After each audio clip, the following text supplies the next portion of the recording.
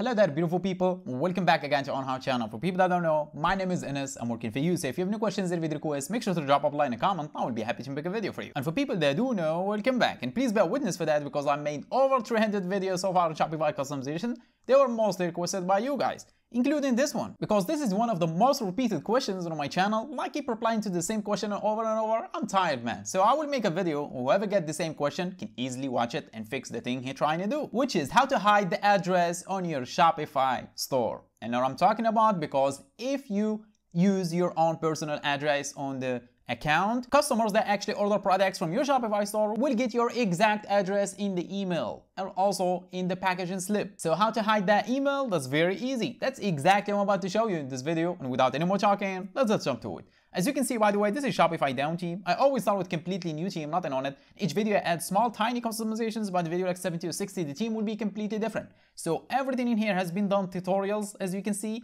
many things there you will need application for them. I did them by using your own custom code. Even the recent sales on your Shopify store, as you can see, by using your own custom code. Or you want to see something that will make you more money? Check this out. As you can see, I have 4 products added to the cart and I didn't check out yet, right? And this is the mouse cursor. I will act just like I want to leave or close the page, and this thing will show up, which is abandoned cart pop-up reminder that reminds the user how many products he added to the cart, and it will only show up when the user trying to leave or close the page. And this is actually by using your own custom code, but I'll let you decide. Yeah, I know you want to hide the address in Shopify. That's exactly what I'm about to show you. So let me close this one.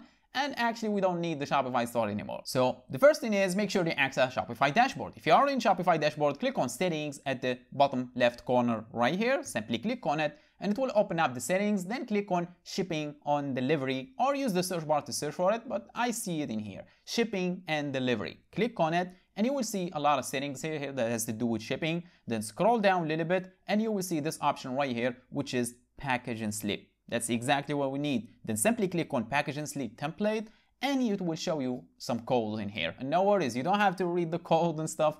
Click on the code just like I want to write something, and don't. If you are using Windows, click on Control F on your keyboard. I'm on Mac, I'm going to click on Command F and it will show me this tiny search bar in here. And this tiny search bar will help us find the exact section we're looking for in the code. So simply type in shop, just like you see, then underscore address. I think you can see it clearly, right? Shop underscore address. The next thing you're going to do is hit enter on your keyboard and it will highlight the code in here on the code. As you can see, this one right here.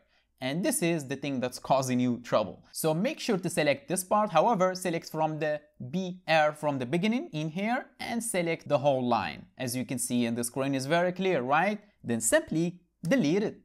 That's very simple. Now click on save, and if I click on preview template, it will not show the address at the bottom anymore. And as you can see, it does not show any address, just the emails and the Shopify store. And if you want to revert back to the original state, you can do so by clicking on this simple revert to default. But I'm sure you don't want to do that. Again, if you have any video requests or any questions, make sure to drop them below and I will be happy to make a video for you just like this one. But for now, I think my job is done. So thanks for watching. Catch you on the next one.